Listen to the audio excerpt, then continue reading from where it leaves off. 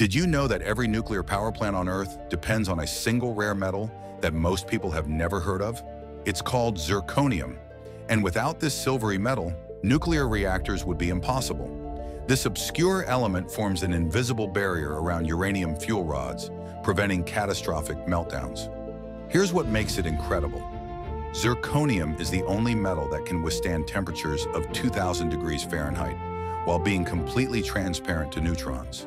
That combination is absolutely irreplaceable in nuclear technology.